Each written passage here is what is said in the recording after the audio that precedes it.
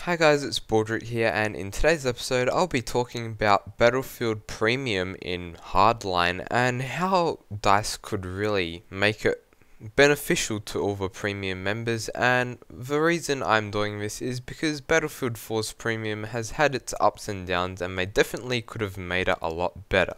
So I know a lot of players don't even buy premium, but those who do and those who want to hit those high levels, get as many advantages as they can with their XP, premium is the way to go, and hopefully they implement this into, I guess, Battlefield Hardline. I know a lot of people expect free DLC, but we're never going to get that with Battlefield, so the least we can expect is a good premium deal. So maybe like $20 for every single DLC that ever releases, every single customization option as well. So that would be good if they do something like that. But from Battlefield 4, I have learnt that they definitely need to lower the prices of their premium and their DLC in general. They should make it $5 for DLC and make it about $15 to $20 for premium. So with about 5 DLCs, you should be getting sort of a deal. So you won't be getting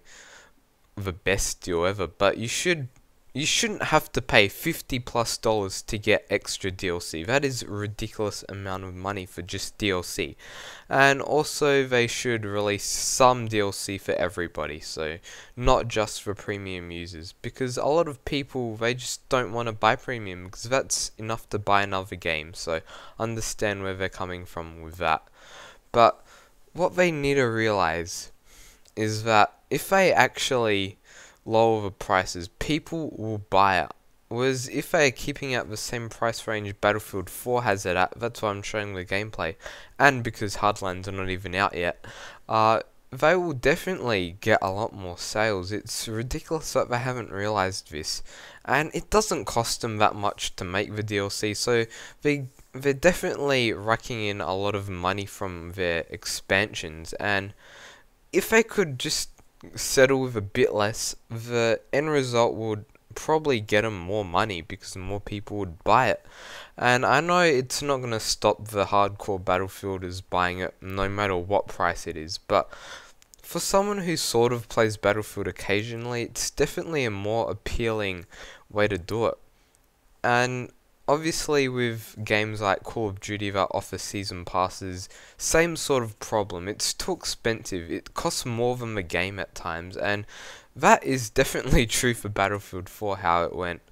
So I don't know, I bought premium because I like to play the newest maps, but it's pretty funny that I mostly play all the default maps. I don't know why, but I like a lot of the default maps. And something that they also need to, I guess, work around is maybe give the premium members a few more, I guess, extras compared to the standard player.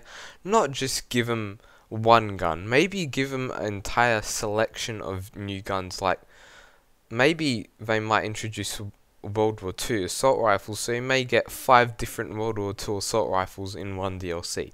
That would just be awesome. I know it's not World War II, but robbers use whatever guns they can get their hands on, so I guess that would work out for premium in Hardline pretty well. Or maybe a pistol pack where you get 10 pistols from a certain era, or I don't know, special camos.